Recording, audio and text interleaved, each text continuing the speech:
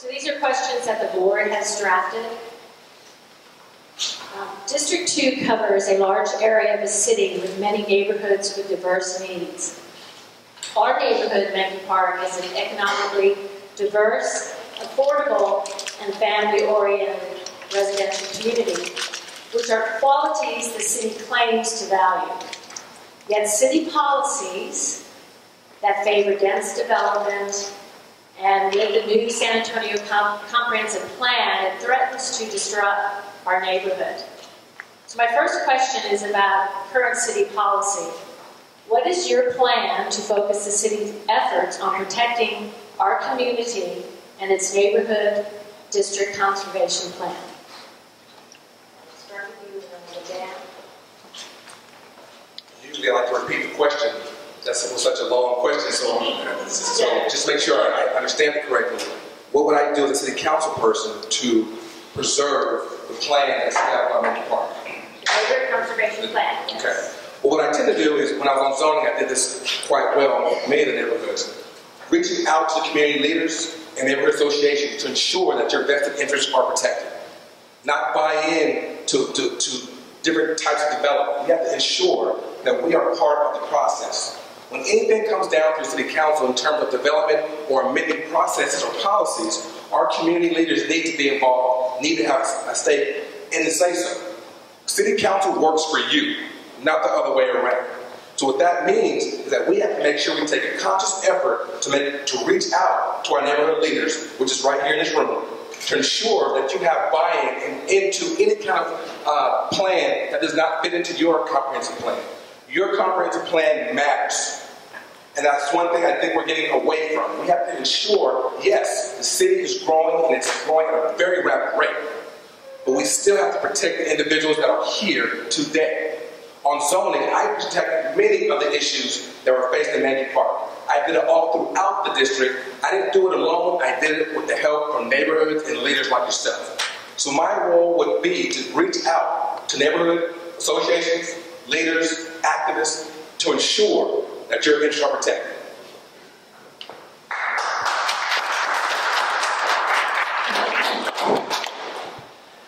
So I think we can talk about, since I'm a person that can actually take action on this right now, and I have taken action, we've filed a CCR, gotten other council members that have the similar issues from districts 1, 3, 4, and 5, these areas close to downtown that are going to see these changes. And we're doing what Alta Vista and some of these other neighborhoods that don't have historic districts are doing in revamping that program. So I'm working alongside with Councilman Trevino in District 1 and of course your leadership here in order to craft changes to this neighborhood conservation district and all future neighborhood conservation districts in order to beef up the regulations so that we can have more protection of demolitions of homes, which has been an issue here, protections of what's being rebuilt and how it's being rebuilt, the standards for the different neighborhoods, and the overlays that apply to these neighborhoods. So there are a number of things that we've already done as a District 2 office because we've ran into a number of issues where the neighborhood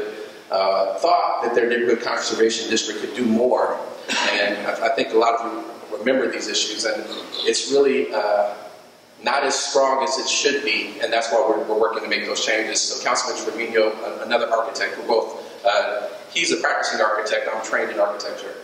So we understand historic homes and historic districts and the building standards that should be in these neighborhoods. And we're working to make those changes in place right now. So this hopefully can happen before the May election. We're sending it through two different committees, and potentially this could be a non-issue or less of an issue for your neighborhood as the density keeps growing down the Broadway corridor. Again, we have $43 million, nearly $43 million going to the Broadway corridor and the bond. That type of city investment is going to spur a great deal of private investment. So we want to make sure that our neighborhood conservation districts are strong before that investment comes. Thank you.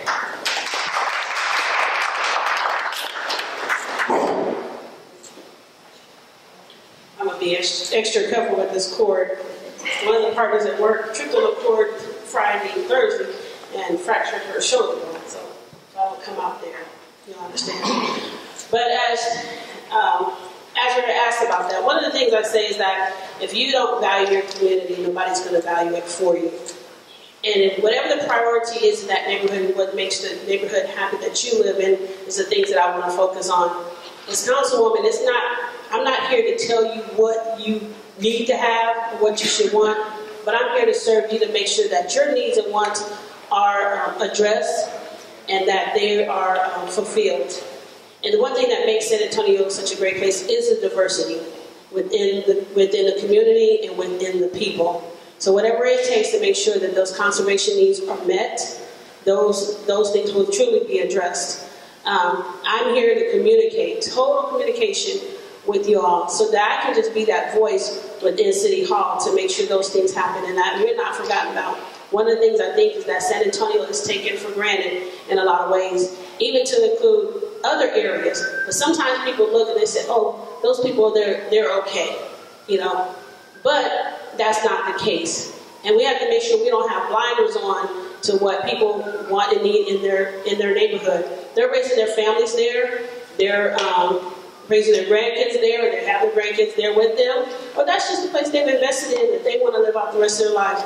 So whatever it takes for you all to be happy in your district or in your neighborhood, within the district, we want to make sure that that's taking place. So those things that are that we're concerned about, you know, we won't sweep them under the rug, but I'll make sure that those things are addressed within, you know, as the person that you elected me to be to serve you.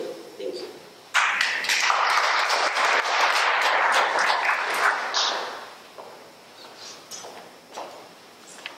As the only other person who sat on City Council other than Councilman Warrick, let me tell you this, he's being a bit disingenuous. The last thing the city wants is for your conservation district to be strong. Strong, informed citizens are not what they like down there. I'll just tell you right now, they don't. They don't want you to be strong. They don't want you to have knowledge. Committees here, committees there. If the committees don't include you every step of the way, why have them? It sounds good, it's punching a ticket. You have to have someone there who's going to be strong and insist that you, the people, it's your conservation district, that you have a say. Not just a say, the major say. He alluded to a CCR. Raise your hand if you know what a CCR is. I can count the people in the room. I already know you did. That's a council consideration request. We can talk about what it does or what it doesn't do, what it's supposed to do, and how it works later. But this is what I'm talking about. We don't want to acronym you to death. I'm a former soldier. I work for the government now. We love acronyms. We just dazzle you with acronyms.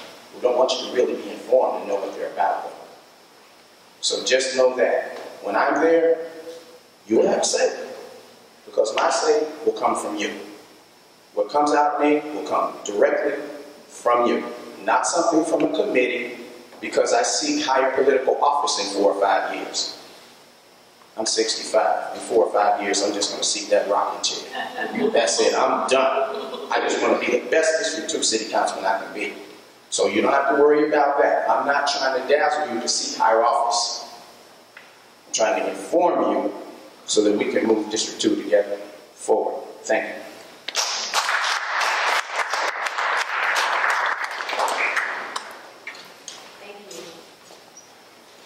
The next question is around the San Antonio Comprehensive Plan. The latest planning map shows Mahncke Park has been moved into the Midtown District. And we're slated for planning action in the first year of this multi-year process. From what we have heard, the Midtown area will get more intensive development.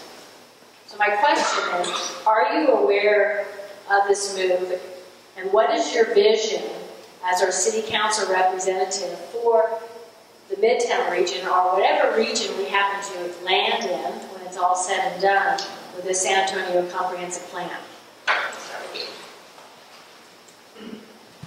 Thank you for the question, Joe. So, how many people know about SA Tomorrow or SA 2040? It's a couple more people. Okay, so this is our comprehensive planning effort that has focused on the growth of our city. We know that about 1.5 million people are going to be here by 2040, more than what are here right now, which means about 142 people are coming here every day to the city of San Antonio, and we need to find places for them to live in the city and also in the surrounding suburbs. So we're working with, it's a regional comprehensive plan. It's not just with the city of San Antonio. Now, what Joni alluded to was the Midtown block, where there's going to be potential changes. But again, so what happens, we're going to bring in the neighborhood association leadership. We're going to bring in all the neighborhoods, whether it's River Road or Tobin Hill, which are kind of going to be in this area, and allow them to, one, make updates to their comprehensive neighborhood plans if they want to. And that's the key, if they want to. If not, then the neighborhood plans stay the same, and we work around those neighborhood plans in order to make sure that the zoning is correct along the fringes of those neighborhoods, in order to make sure that, one, we have the right types of zoning along our major corridors like Broadway, New Braunfels, Hildebrand, etc., but then also that we can also accommodate the neighborhoods and the people that are already here in those neighborhoods. So it's going to be a plan that it's going to take 15 months. So there's going to be very many meetings, and I was on the planning committee for SA Tomorrow with Councilman Nuremberg, and there's a great deal of work that's going to be going into it afterwards. That comprehensive plan is actually not what you think it is. It's really more of a playbook. But we determine, we the people of San Antonio determine how those plays are run and what happens. So we still have a lot of say in how fast we get to these goals and what we look like in 2040. So, and it's going to be reviewed every 5 years as well, so that we can make sure that we're going in the right direction. Thank you.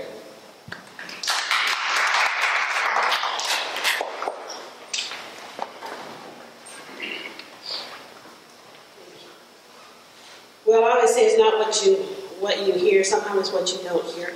And what I heard here is that this has already been put in place without your consideration. Now we're trying to be reactive because the people are complaining. What should have gone forth is that you should have been addressed and considered to begin with.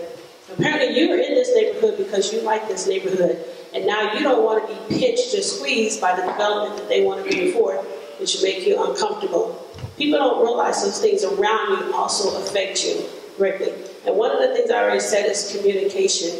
I'm not here to tell you what you want to do, but San Antonio is a very big city. We have a lot of places that we can expand, other parts of the city, even other parts of the district that can serve that growth without impeding on your particular neighborhood.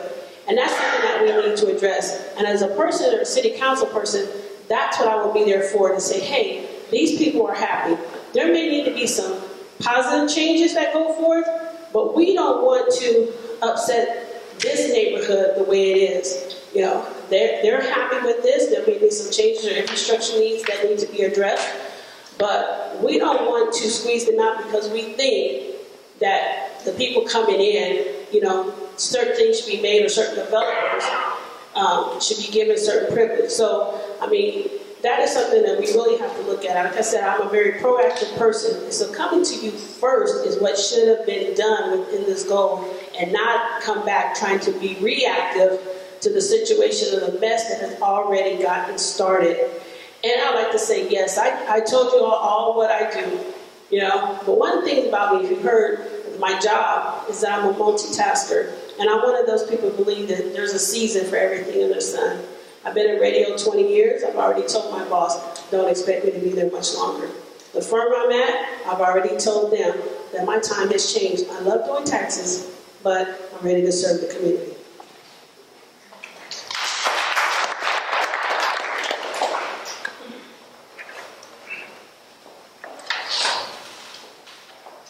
I'm inferring from listening to Joni that you all weren't consulted before in this plan being proposed to move to the Midtown District. Who was consulted on that? Okay. You see, that's what I mean about being disingenuous. Words matter. The councilman said, and then we will allow you to have input. Isn't that generous of the city? To allow you to have some input on your future, on where you are in this comprehensive plan. Believe this, in the minds of your representatives, it's a done deal. It's a done deal. Don't be fooled. It's a done deal. Your input, if your input really mattered, you would have been giving it up front, not on the back end. That's what democracy is about. Councilman also said, we determined, and then he caught himself and said, we the people. No, he was right the first time. We meant we. We, the folks at City Hall, will determine X, Y, Z. And he caught himself because this is a forum and we're running for election or re-election. We, the people, should have said we the people up front, not we the people as an afterthought. You won't be an afterthought with me. There's no way, no matter how that plays out, and it may not be a bad thing for you, it's the process I'm having an issue with, that you should have been advised up front, not on the back end. Thank you.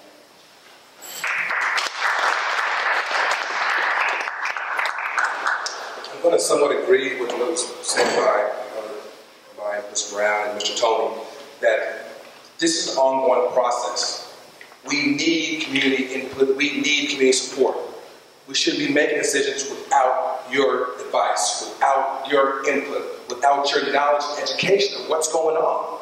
It's easy to just fool individuals with a bunch of acronyms or a bunch of words or processes that your average citizen doesn't understand. I didn't understand until I was appointed to zoning. I took zoning very seriously. I sat there, I studied zoning. I learned zoning so I can articulate what zoning means to individuals. That's things that happen in our city. As our city continues to grow, becomes more diverse, and begins to grow up, we need to ensure that our residents and our constituents are being educated and informed of what's going on. That's my goal as city council person. I want to make sure everyone's involved in the end result. Not just a few players, not just a few developers. This is our community. It's not their community, it's about us. I'm looking for constant communication, feedback, and y'all make the final decision. Thank you.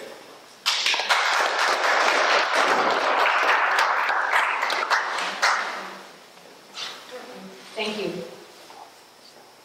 My next question is something that's kind of close at home to us, and it's around IDZ zoning.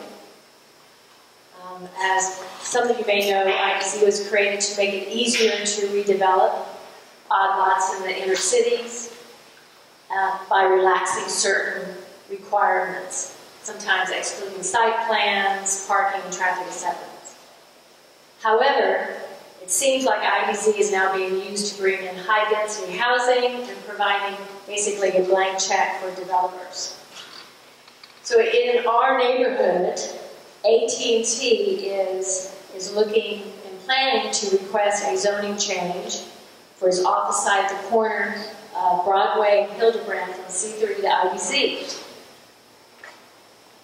Mahncke Park, along with some other neighborhood associations, are looking into the possibility of requesting an amendment to the IDZ zoning that will exclude its use in historic or NCD neighborhoods. So my question with you with all this background is, what are your thoughts on IDZ zoning, and in particular, IDZ zoning in a neighborhood like ours, which is NCD? So I'll start with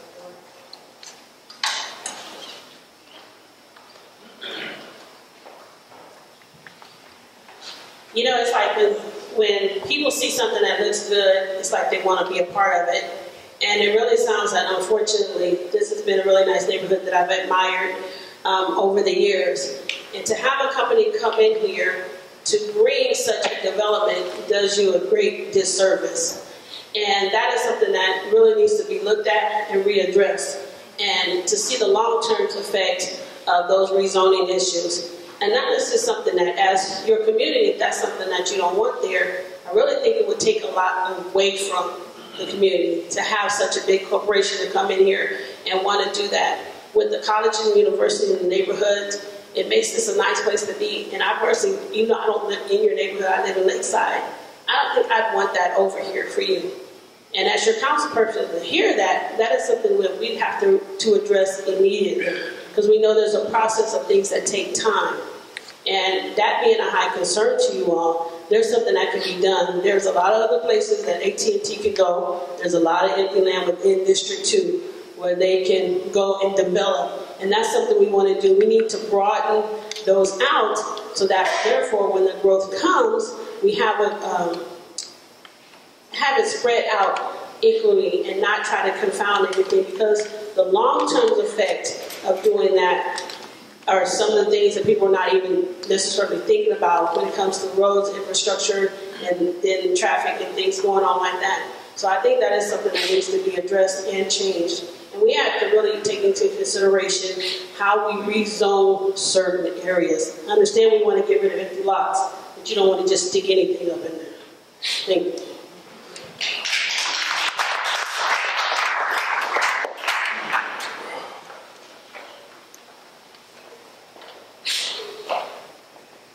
I'm not anti-development at all, and I'm not anti-developers at all. Again, it's how you do what you do. And developers are known for lots of things. No offense to any developers in the room, but they're not known for being particularly magnanimous. So I don't think they're developers who say we want to build this building, work for this IDZ zoning because it will help inner city residents. I just don't know that that's their thought process. Their thought process is, can I make as much money as I can, as quick as I can? This is going to exacerbate the problem of density that y'all are concerned about. It's going to make it worse. There's no other way. Push it now, push it immediately, be aggressive, and get it done. Try to get it done. Hopefully, you'll have me there to help you. Get it done. Get that amendment done. If not, once those floodgates open, there will be no stopping the developers. None at all. So that would be my advice to you. Push this now. Push it aggressively. If not, you'll rue the day you did.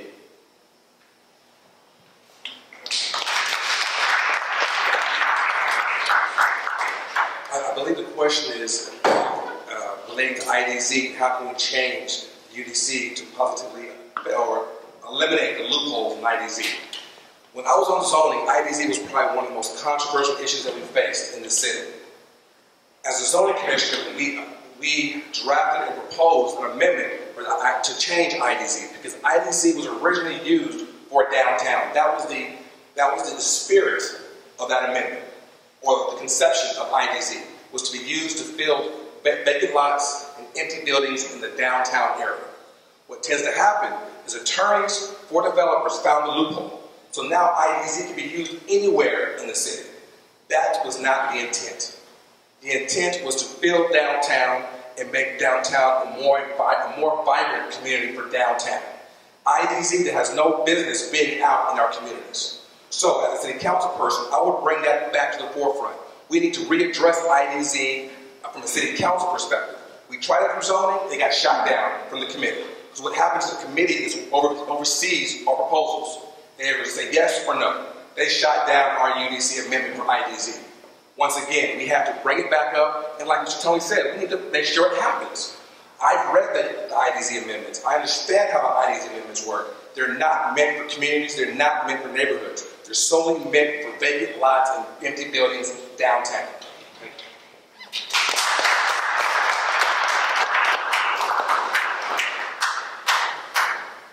So this question brings us back to that council consideration request, that CCR, and that's the reason I filed it. Once I heard this concern from Ms. Brooks and some of the other neighbors about Bastogne and some of the properties that he's done in your neighborhood, and then some of the other encroachments that are trying to get in, we filed the CCR because we saw that Councilman Trevino was also working on his neighborhoods in District 1, and we know that you all formed an alliance during the SA Tomorrow planning process. So that Downtown Neighborhood Alliance is working with Council 1 and Council 2 in order to make sure that our neighborhoods aren't left behind with this IDZ zoning. So again, the process is already underway. We're working with you all to create this, and we filed the CCR almost a month ago. So it's definitely something that once we heard the concerns, we thought it was definitely something that we should address and address quickly, like former Councilman Toney said. And it can't wait till after the election. It can't wait till we start really moving forward on this SA Tomorrow process, because there's going to be a lot of IDZ zoning applications that come through. And again, we haven't, since I've been in office, we haven't approved any IDZ zoning in Mahncke Park. And so this is since December of 2014. So we haven't approved any IDZ zoning in Mahncke Park. So any IDZ zoning that's happened in your neighborhood happened before I got here, and possibly under the watch of Mr. Shaw, who was the zoning commissioner for Mayor Taylor. So you need to think about it in that regards, where a lot of these pressures, this person was sitting at the table when a lot of these things occurred. So it's definitely something to consider, and hopefully you help me with this process moving forward as we work with other District 1 and District 2 neighborhoods in order to help the downtown. Thank you.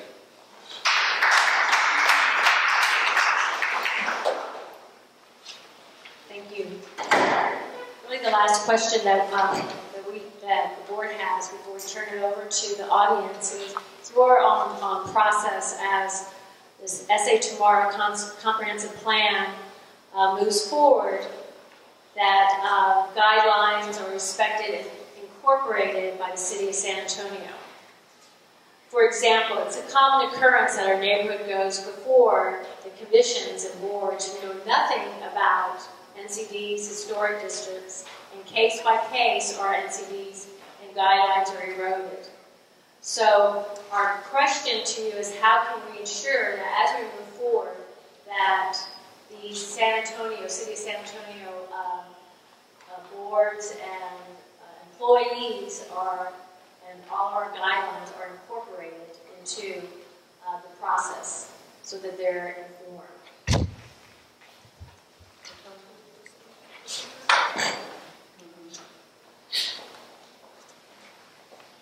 First of all, I'm glad to hear Mr. Sharp criticize attorneys. That was interesting for me.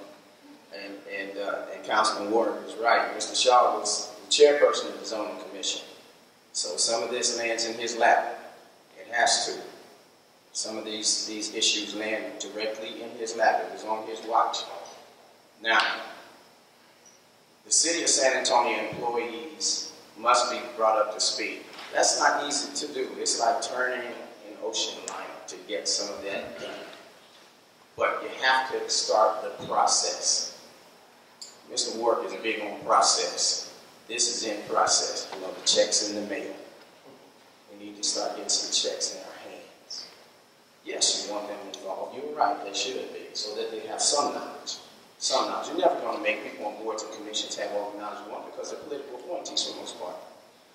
So they're there because it's payback. That's reality. That's how it works. Generally, it's payback. So you get people, we see it on the national level. You get someone who's in charge of the Department of Education who has no education. It's the same thing on the local level. You have someone who has never had any experience in something, and all of a sudden, they're in charge of it. So that's not going to be an easy task. I agree with you. It should be done. It's not going to be an easy task. But it has to start. We have to start so that people know why they're there. Know why they're serving. It's not just to be there and enjoy the fruits and vegetables and all that fresh stuff that's back behind the scenes that you all don't see but you pay for. That's not why it's there. That's not why we're there. So yes, folks need to know what they're there for and do what they're supposed to do. And again, it's not rocket science, it's representative government. We're there to represent you.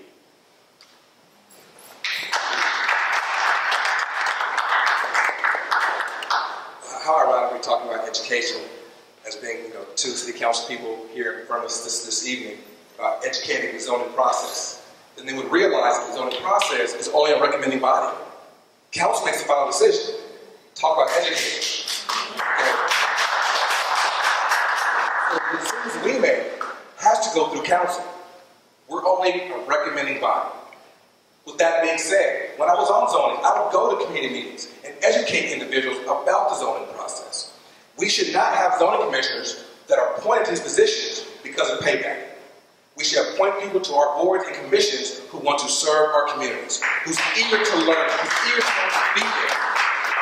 Our goal is to make sure we come to you and say, who wants this position? Let's do this. Give you the material that you need to learn. And it's a lot of work. But when you care about something, when you love something so much, you'll put in the effort, you'll put in the time. Like many of us did. We put our time in. So in terms of education, we have to be more proactive, reaching out to our constituents in our district, informing them on city processes and city governance. Thank you.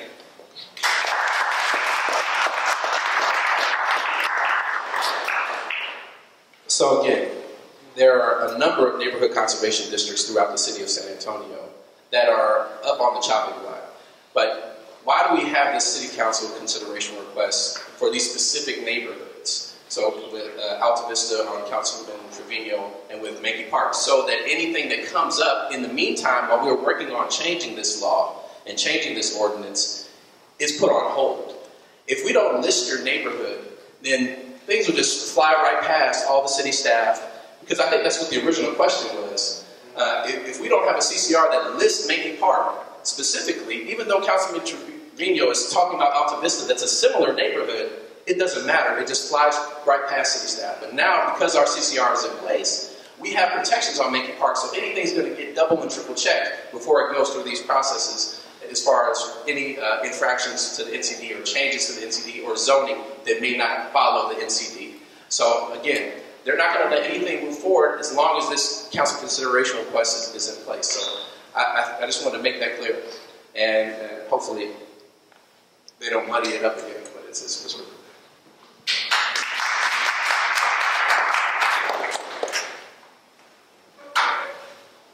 Can I hear your question again?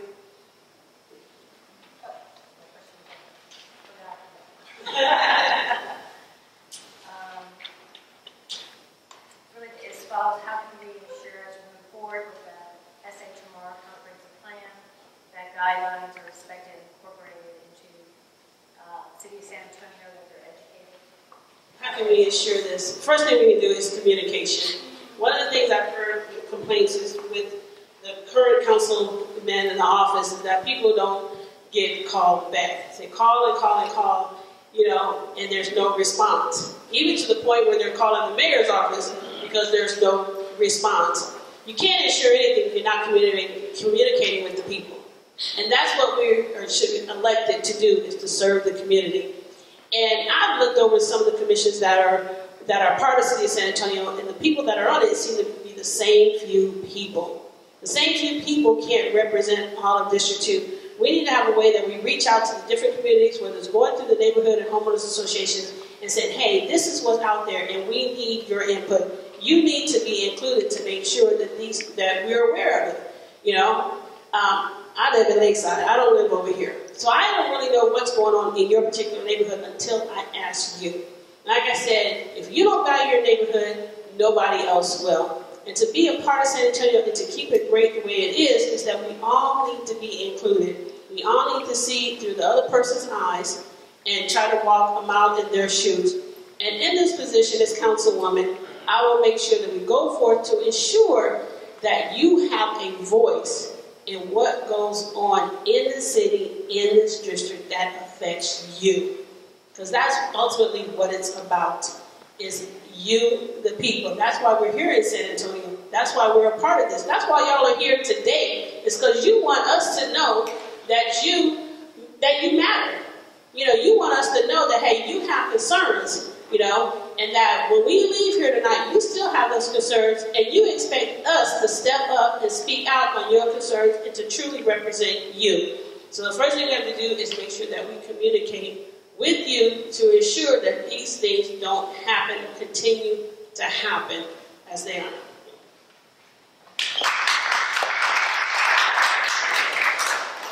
Okay, thank you very much. So the floor is open. If anyone has a question, come up here and use the microphone.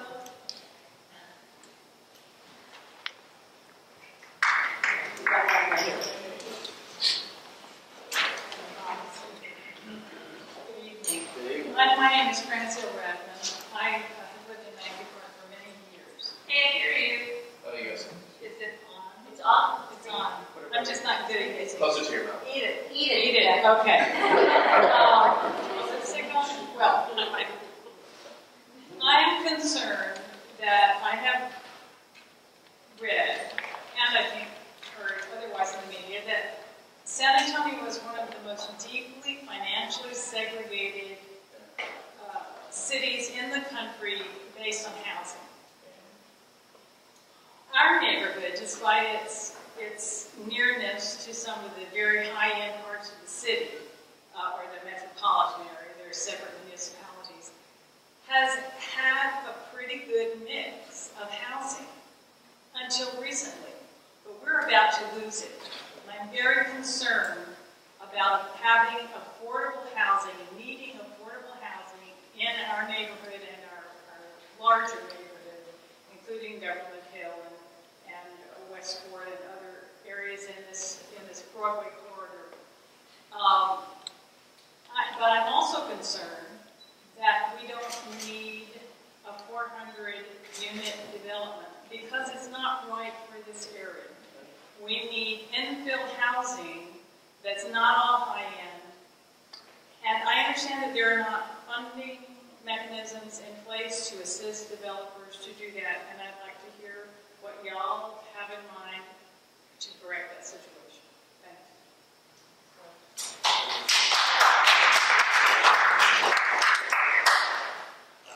If I understand the question correctly, is that we need to put a mechanism in place to protect communities from housing developments that are so high, but also not so low.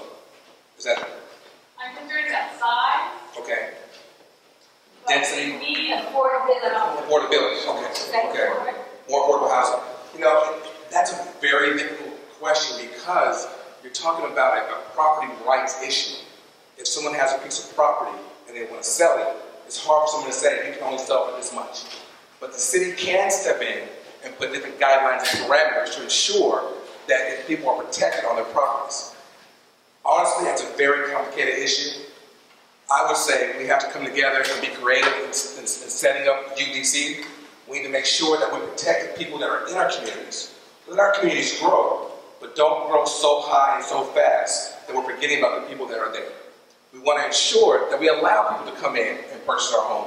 I met somebody who I've known her for a while, and she was telling me the reason she moved into Mahncke Park in the 80s was because it was affordable.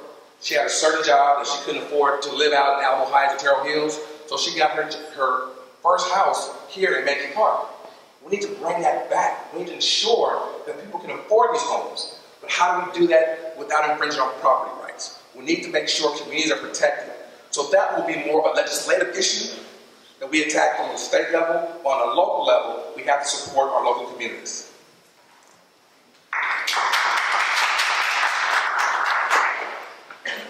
So that, again, I do agree with Mr. Shaw in that that is a difficult issue. Now, it's one that we've addressed in other areas. If you look at your 2017 proposed bond, we have $20 million going towards affordable housing projects, which is a first for the city of San Antonio because we understand that we need.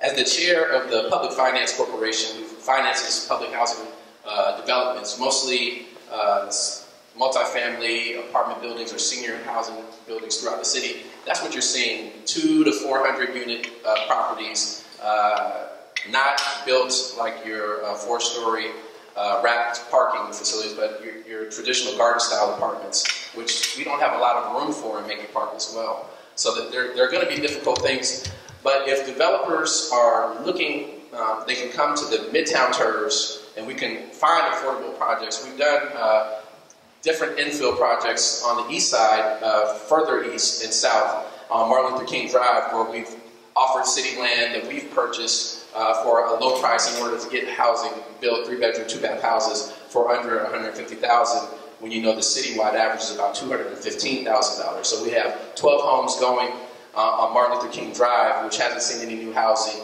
in probably about 60 years. So that project is underway now in Denver Heights. Everybody's level of affordability is different. So then what we have to do is find out what's going on within your community, and then have a range that we can gauge it by.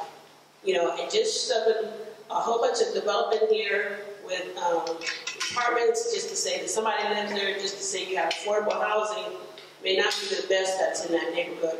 There's some neighborhoods you want to keep that, you want to conserve it as a conservation district, you want to keep that historical value within the city, because that may be the thing that attracts people to move here.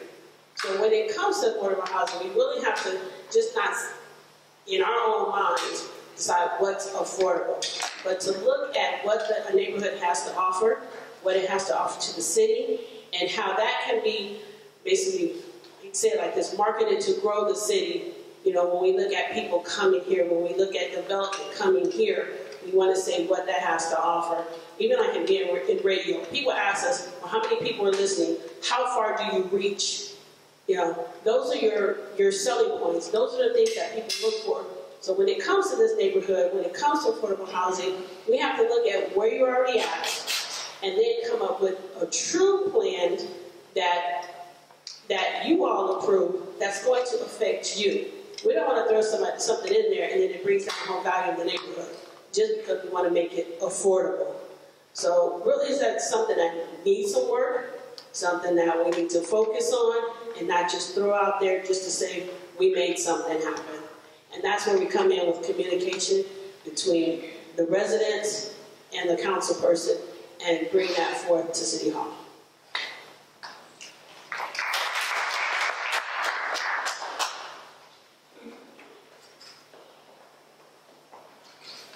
First of all, there has to be a clear delineation between property rights and developers' rights.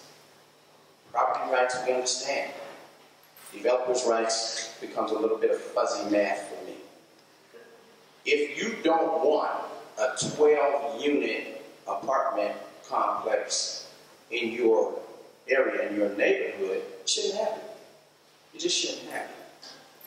Now, checks and balances. There were supposedly checks and balances in place with the IDZ. You heard it's gotten out of control. That's what will happen here. No, Councilman Warrick was right. There may not be a lot of fallow land in Mahncke Park, but developers will find land. Because you wake up in the morning and what used to have a structure on it doesn't anymore. Now we have land. On the other side, same thing. Guess what? Now that developer has land. So don't be fooled that, well, there's no land, this isn't really an issue. It is an issue. It's an issue you better stay on top of because it can't happen. Even single-family residents should not be anything that doesn't fit into your neighborhood architecturally. It really shouldn't. And so you need to just be very, very diligent about that because it can happen. Shouldn't, but it can. So we need to focus on property rights. That's fine. That's constitutionally found. Isn't that right, Councilor? Okay. Rights are always good. However, watch out. The developers will come in and exercise their rights too.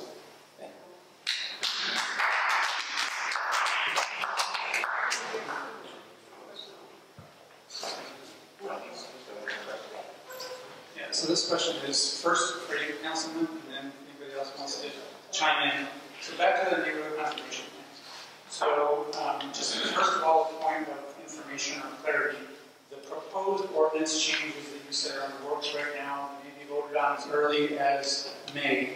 Is that regarding strengthening NCPs in general, or specifically strengthening our NCP and whichever other you were mentioning, you were talking about? That's part one of the question, and just a continuation on that is whichever one of those two it is, can you be specific? What kinds of changes have been proposed to strengthen NCPs? Because you have a limited time frame, but we're pretty general in terms of strengthening the NCP. Specifically, how and what ways? And then, if anybody has something you don't think that you would do differently than what his answer is, I'd love to hear what you would do differently. Thank you for the question. Again, I think former Councilman Toney got a little confused. It was for adding affordable housing, not keeping affordable housing out of your neighborhood. So, again, she wants to add affordable housing. It's not, and it's hard to get developers to do that, so we have to incentivize that program, and we do that in other places. To your question, so with NCD, there were a couple of things that were mentioned. That IDZ case at Hildebrand and Broadway with AT&T, as far as IDZ either ordering or in historic districts is one thing that we're looking at. Two, front-facing garages was another one of the issues on the rebuild of homes after there's demolition. And then there's more checks and balances as far as the lot lengths, how many houses can go on a property, and we want to make a clear playbook, because right now it's clear that developers are taking advantage of the neighborhoods, and they're able to come in and build 5 homes where there was 1 home, 6 homes where there were 2 homes, and that makes people uncomfortable. That's definitely a lot of change, and the NCD doesn't have any way to slow that down or lessen that number or make the developers comply as long as they follow the current rules. So that's what we're looking at in that case. So you're proposing changes that will do what? That will give NCPs more oversight. Yeah, but they have. When it comes to they have to limiting density, or what? Yeah, based on their neighborhood conservation plan and their comprehensive plan for the neighborhood. So those are 2 different things. The NCP, all of these are going to happen for citywide, but with the focused neighborhoods, if anything's coming through the works or coming through city processes, we know it takes a while. We know to double check these things, and that's why we added Mahncke Park to the list of neighborhoods that are working on these programs. Mostly inner city NCPs, you see what I'm saying? So any change that happens, let me just restate. Any change that happens will happen citywide. The reason why Mahncke Park and those other neighborhoods are listed is because if Did you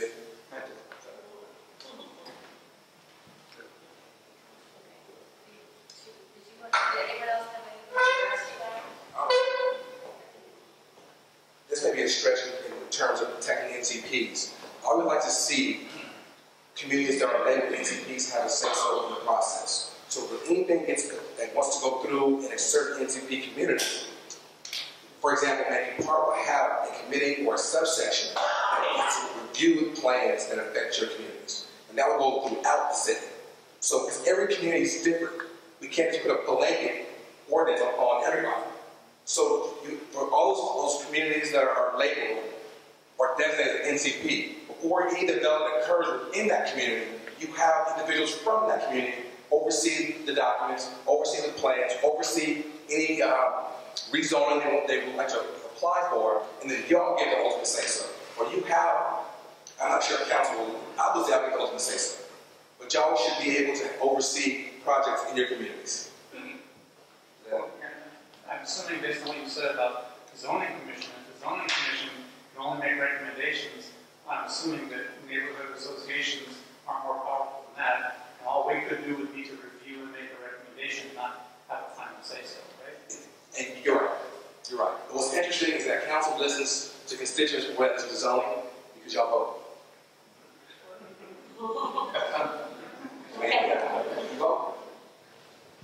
Just to be on the focus, it is NCD, like district, not P like something else. C is C. Yeah, so just to be on the NCDs are what we're talking about right now, correct? Yes. Yes.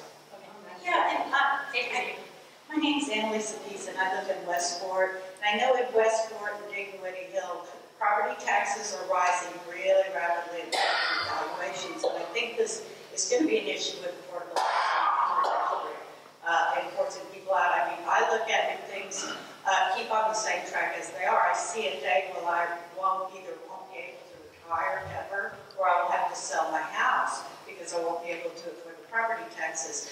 The freeze at age 65 is not particularly helpful because the lion's share of the taxes, school district taxes. Do y'all have any ideas for addressing this problem?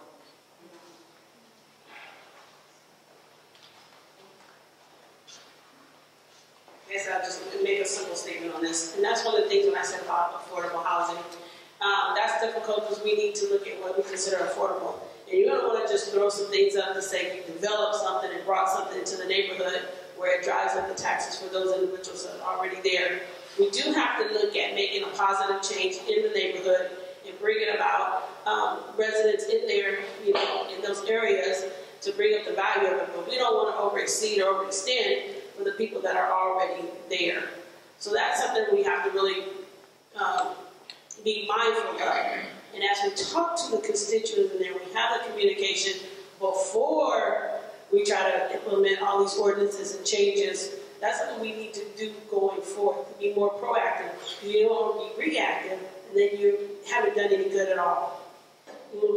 So, in just saying that, that's something I want to make sure I bring to the office and make sure we have the communication and ask you what you're looking for in your neighborhood. You know, what you desire in this neighborhood. What can we do to make your quality of life in your neighborhood better?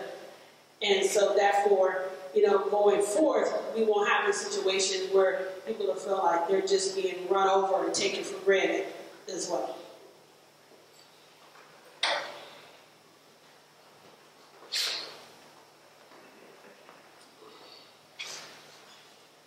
If you are 60 years old and you've been an owner-occupier of your property for 25 years, that's 85. I mean, you've paid your taxes, you've paid your dues. Ms. Peace, I agree with you 100%. My youngest child is a 36-year-old Army major. I'm having children in school. And you're right, at some point, you may be priced out of your house. Not that you can't pay for your house, you may have already paid for it. I just think that's un-American. That because of taxes, it's un-American, but it's not by default, it's by design. I think to allow folks to come in and then grab it. This is not hypothetical, we've seen it. You see it right now. Dignity Hill is a great example.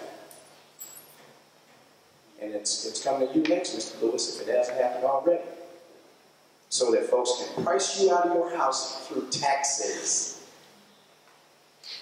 And our older population has now unscrupulous developers knocking on their doors because they know they may be behind in their taxes to take their homes. I won't be a part of that as a city council person. I'll stop it. I'll stop it. I won't. I'm not trying to profit from it. I'm not buying any lots.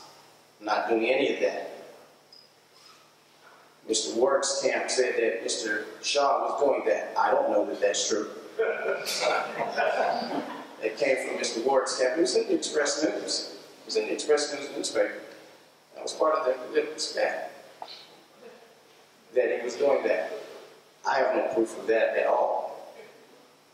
I have absolutely no proof of that. And he may have bugged Trump Tower's revolution. I believe it.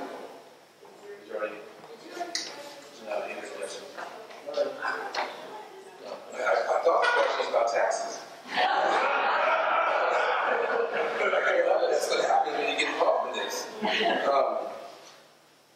Once again, I would like to see freezes on senior citizen property tax.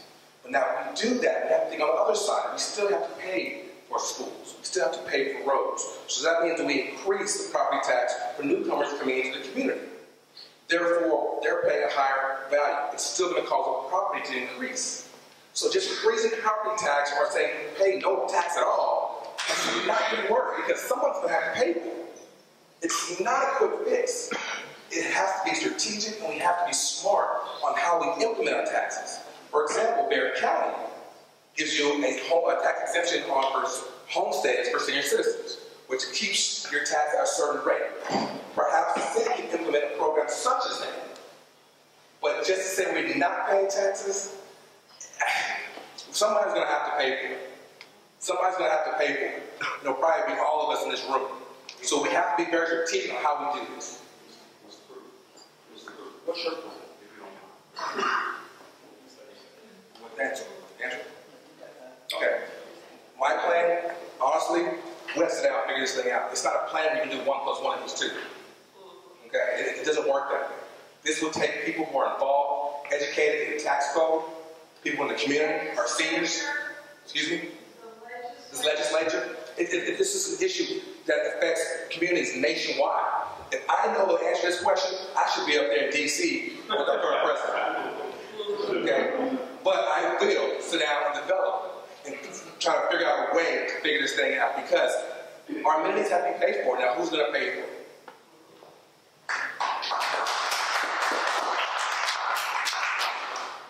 So the city has come up with some answers, and again, this doesn't exactly apply to Mahncke Park right now, but if you were to apply, because most of these areas are historic areas where all this flux is happening, and you see property values jump, 100% in 1 year or 2 years for a lot of these homes. So what the city has done, they've set in place a 20% reduction in property taxes for newly formed historic districts. So what does that mean? If you were to change this NCD into a historic district, you automatically, every home in the district would see a 20% decrease in property taxes from the city.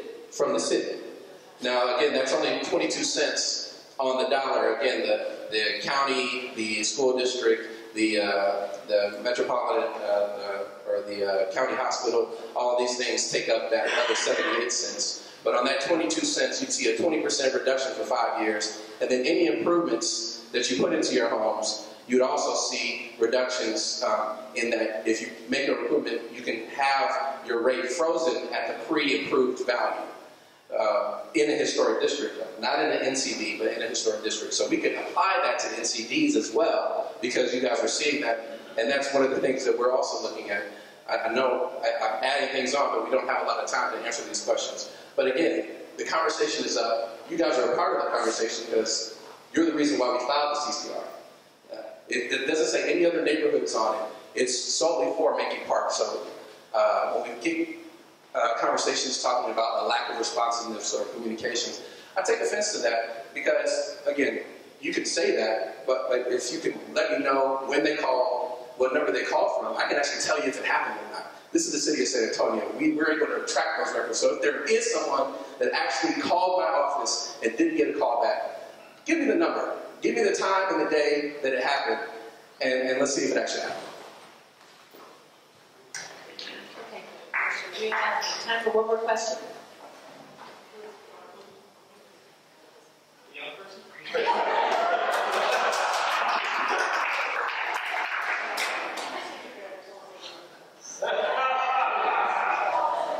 Everyone, Marcos, I live on Davis Court in Mahncke Park.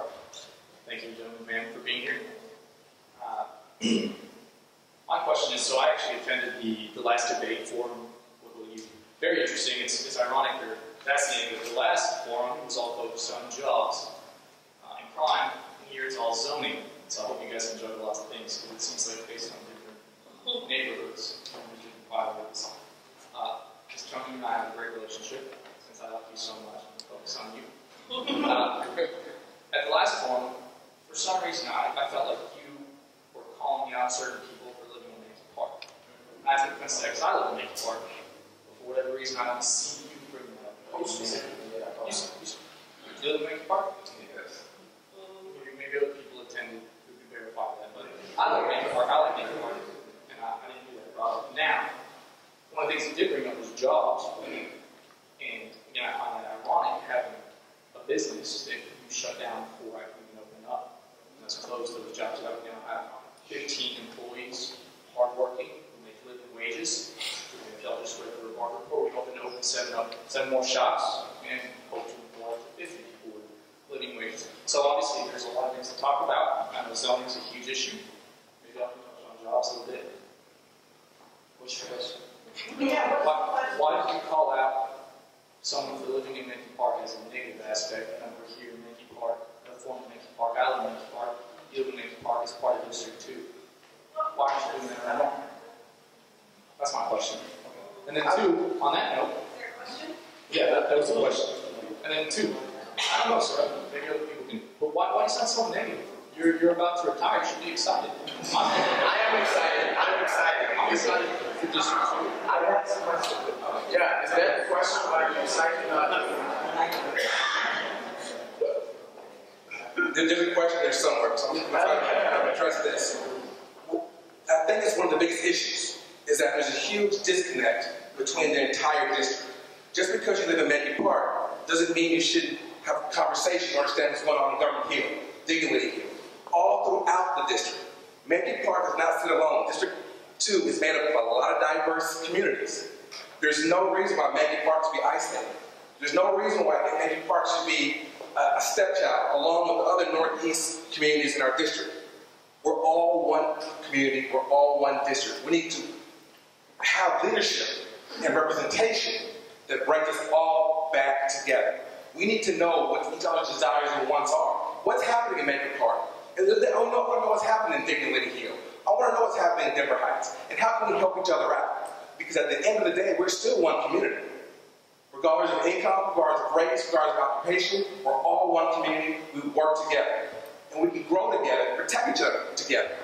So I think that's one of the biggest issues that I'm sensing from that question, is that we're so disconnected. There's nothing wrong with living in Mahncke Park. I like living in Mahncke Park.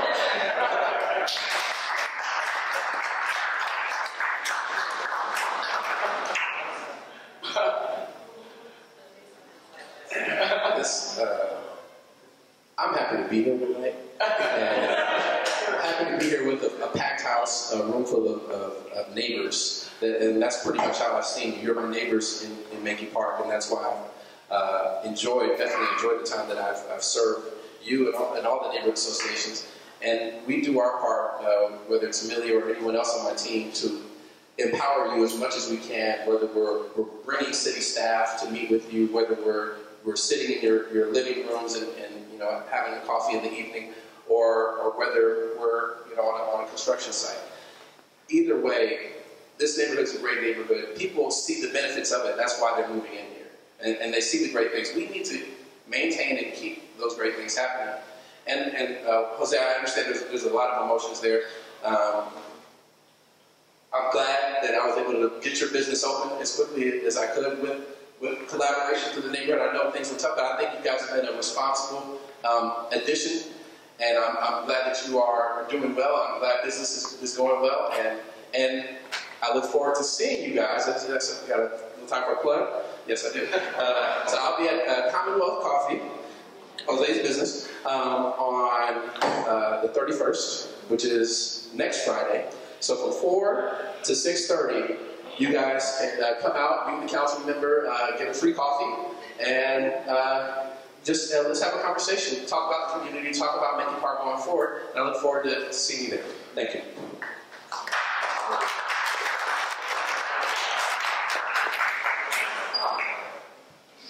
Well, I want to say I'm happy to be here as well. I will say I am not a politician at all. I am a concerned citizen who's lived in this district and since '95. From my personal experience, I left home at the age of 19. I put myself through college, and I was always pushed to do my best. I built my home at the age of 27, and there's a lot of things I didn't know. A lot of things about neighborhoods I didn't know. All I know is I was working and paying for that house and trying to enjoy life and put myself through college. I went through Orlando Lake Weekend College. And then I saw this duplex hand-built in my neighborhood. I'm like, how did this get here? But at that age, I didn't know how to fight, for my neighborhood. And now I'm at this point, and I'm so happy to see you all here for people speaking out. Like I said, you don't just appreciate the value of your neighborhood, nobody else will. And so one of the things I'm here today is to make sure that I can speak out and speak up on behalf of you. When young man who started your business, congratulations. I tell people to be your own boss is the hardest job you'll ever love, because you're not your own boss. Your customer, your clients are really your boss. And I'd like to know where it is so I can support you. I became a mother for the first time at the age of 41. So why I stand here today is to make sure I'm making a difference for that young man over there. I understand, I appreciate all that's going forth and all that's taking place within what we're trying to do here to represent District 2. And I just want to make sure I can be a part of it. I know I look like a young lady. Mama raised me that way. But when necessary, I am truly a fighter. I'm a survivor. I'm that multitasker. I'm that person that, you know, if it blessed me, I want you all blessed as well. And that's why I come here for to represent District 2. And it's not about any certain age group. And I don't want to hear another constituent, as I told them, you know, consider voting for me. They were so happy that I was running. They said, because the current councilman, and they used some foul words, we should never have that happen again. Thank you.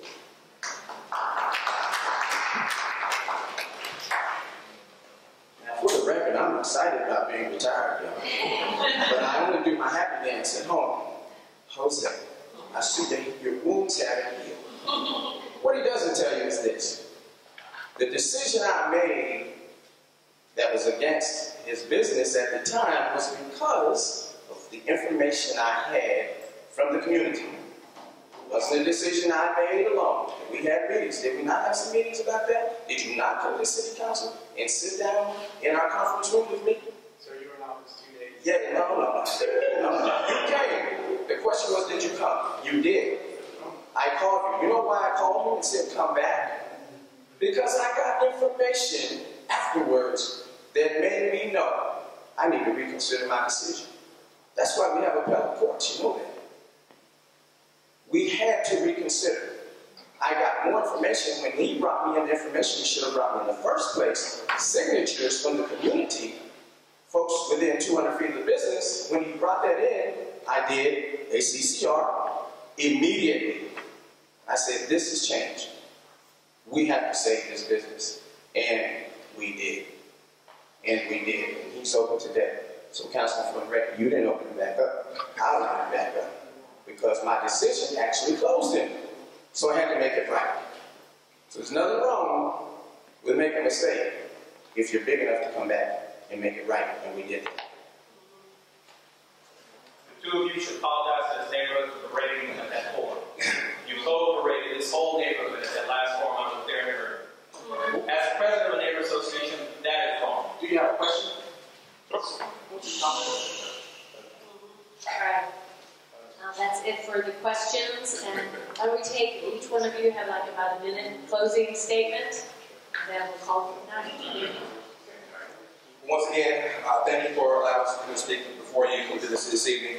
It's a very interesting forum. Once again, I'm doing it for us. It's not about me. I get no personal gratification stepping up, putting myself out there to be in politics. I've never ran for anything before in my life. I never ran for the council. You never saw my name on a ballot for a judge or city council before. You never seen me run for whatever else is out there. I'm here because I want to serve. That's why I put my practice in the district. That's why I bought property in the district. I have 3 lots, one for my house, one for my office, the other one, I don't know what I'm going to do with yet. Be careful. Yeah, be careful. But I can actually be invested without putting my money about this. I care about this community. I want to live in this community. I want to work in this community. I'm here for the community, nothing else. I'm here to be your voice when you feel that you're unheard. I'm here to go on that dais and speak for you and nobody else for District 2. So again, my name is William Shaw. I'm asking for your vote for District 2 City Council. Thank you.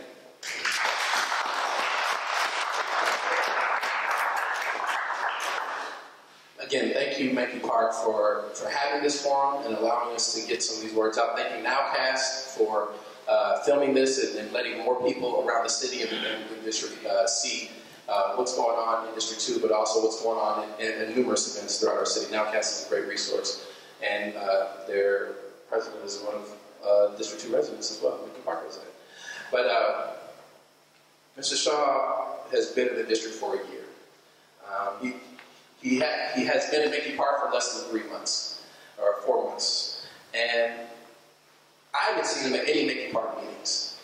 There's a number of things that it takes to manage an area that's larger than Washington, D.C., that's larger than San Francisco, that has over 140,000 people. And I've been doing those things. No, it hasn't been perfect. I know that things happen and I've made mistakes, but I've made promises to the neighborhoods to support them, and I've done just about everything I can do to support Mahncke Park and all the other neighborhoods. I do thank you for your support, and I look forward to serving you for another 2 years, if you allow me. Thank you.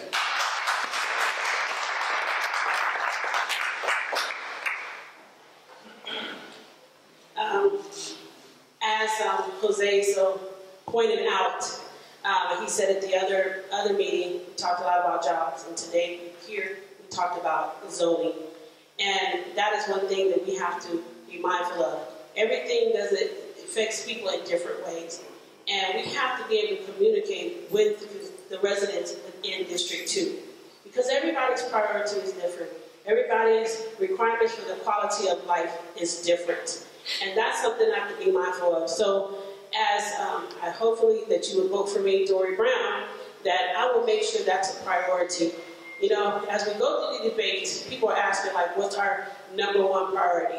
It's really hard to put a #1 in it because there's so many things that affect everybody differently. But the main thing we have to be mindful of is to be mindful of the people. And that's one thing I will always do, is come to you and talk to you. Have you come to me, have that open door policy. You know, as a licensed minister, I hear so many things of people needing counseling. And sometimes I don't always understand it because I haven't had to go through that situation. But knowing that and what is pressing to them has to be pressing to me at that time. Oh, sorry. So, I didn't see it. I got it. Thank you.